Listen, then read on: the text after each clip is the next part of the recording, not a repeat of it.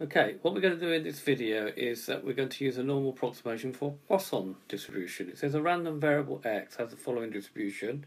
X is Poisson 70. Using a normal approximation, find the probability that x is greater than 80, or b, the probability that x is less than or equal to greater than or equal to 65 but less than 80.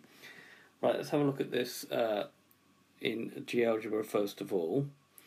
If we've got a Poisson distribution, here I have a Poisson 70, and because 70 is very large, then it involves a lot of calculations using the calculator.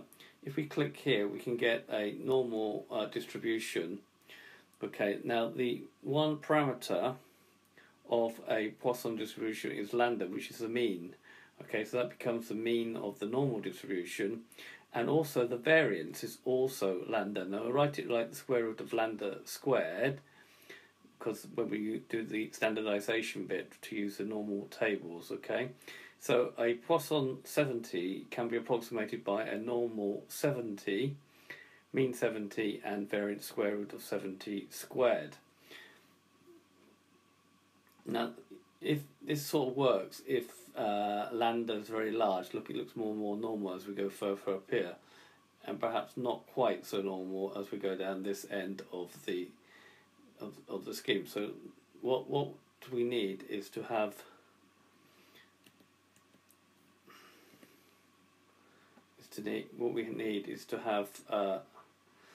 this lambda very large to be able to use a normal distribution. Right, this Geogebra applet I will be putting in the notes of the video, the link to it.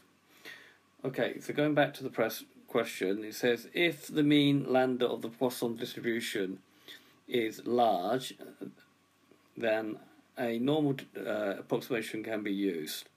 If x is Poisson lambda and lambda is large, then lambda x can be normally distributed with a mean of lambda and a variance of square root of lambda squared. It seems a bit silly to take the square root and square it, but when we standardize for the normal curve, we need to use the square root of lambda. That's why we write it like that. So don't forget the two parameters of the normal distribution are the mean and the variance. So we have x Poisson 70, so our normal distribution will have to be 70, mean of 70, and variance of square root of 70 squared. Better to write it, the variance, like this. So we've got the probability that x is greater than 80. Again, we have to do a continuity correction, so we have to do the probability that x is greater than 80.5, applying a continuity correction. So using the standard normal tables, z is normally distributed with a mean of 0 and variance or standard deviation of 1, and then using the standardization of x minus mean divided by the standard deviation, then we get the probability that z is greater than 80.5 minus 70 divided by the square root of 70, and this is why we will write the square root of 70 here. That gives me the probability that z must be greater than 1.254. Just writing that out again. Now I like to use a graph, so 1.254 somewhere over here.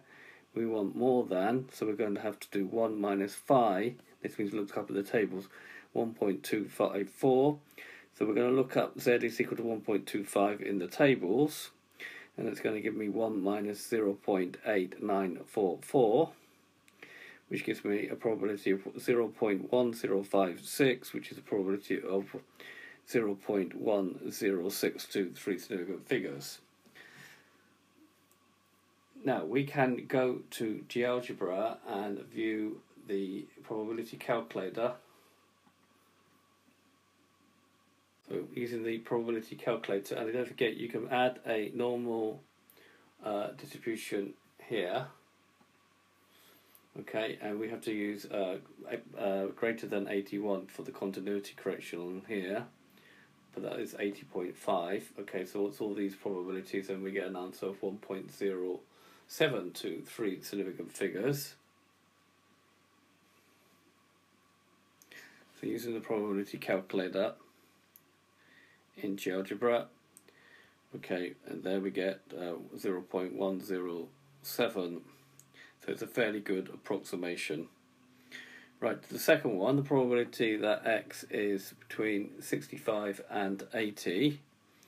We get the probability that x is bigger than 64.5 using the continuity correction for that, and the continuity correction for that is less than 80. We have to use 79.5.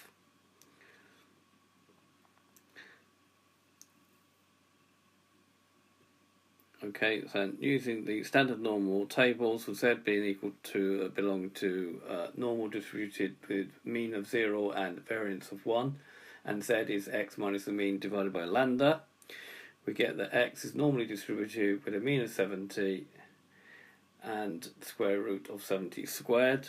So we apply this to each of these probabilities. We do 64.5 minus 70 over the square root of 70. Z is greater than that, but less than 79.5 minus 70 divided by the square root of 70. That gives me minus 0.657. Z is greater than and less than 1.35. So drawing a graph, you don't have to draw a graph, but I like to draw the graph, so it doesn't take long to do. 0.6 we'll have to look up there, and 1.14. So we're going to have to do this area here minus this area here, but this area here using the tables, we only have positive values, is going to be 1 minus the phi of 0.657. So we're going to look at those two values in the table, and we're going to get 0.8729 minus 1 plus 0.7454. We're doing 1 minus here because we have to flip this over and do the thing in reverse because we only have positive values for our table. That gives me 0.618, which gives me 0.618 to three significant figures. Now, if we do our Geogebra, and we'll have to set our Geogebra to 65 and 79. So set this, so we do that one, and then we set to 65 and 79 because we don't want to include 90. We will get an answer of 0.612. So again, it's a reasonable approximation.